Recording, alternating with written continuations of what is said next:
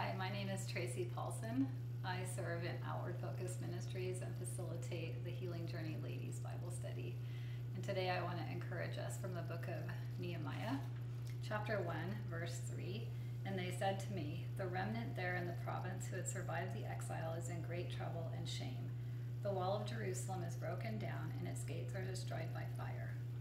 So like Nehemiah receiving that bad news, we all have received bad news of COVID-19, and in a way it is ruining our land. And so today I want to encourage us on the topic of grief. Grief is hard, it's not well understood or valued in our culture, and it's largely associated with loss through death. But there are a lot of different losses that do not include death.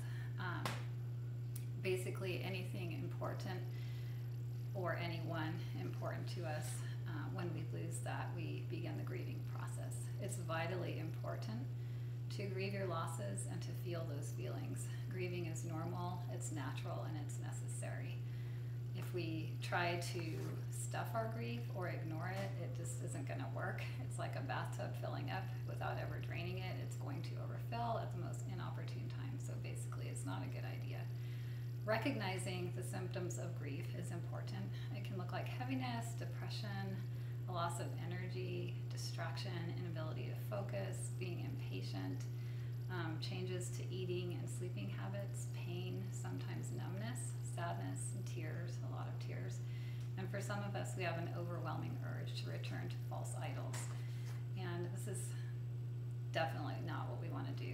But we are all experiencing some type of loss associated with COVID-19. For our family, that looks like, for me, ISR.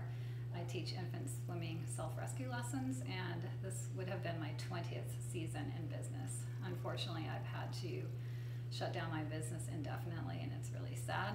Our son is deployed halfway around the world. That's hard. Our daughter's swim team, if it happens at all, is going to look a whole lot different. All of these things are really hard and sad.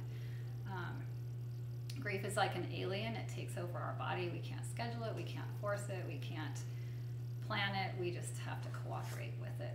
And so this is where I want to encourage you when it comes to grief. We look back at Nehemiah 1, verse 4. As soon as I heard these words, I sat down and wept and mourned for days, and I continued fasting and praying before the God of heaven. So we learned in the Healing Journey class, and it's something I'd love to share with you, about the Nehemiah 5-step process. He sat down. He took time to feel his losses.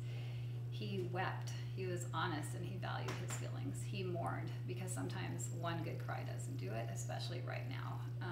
He fasted, which is such a powerful spiritual discipline where we rely on God as our source, and then he prayed. And church, this is where I want to really encourage you to pray. Take all of those hurts to Jesus. Let him comfort you. He's there. He knows it. He's with us. And I'm hoping that I will see a lot of you in our prayer session tonight. In the meantime, some practical encouragement. You can journal, meditate, exercise, read, talk it out. Whatever activity that's healthy for you and others is a good idea to process your grief.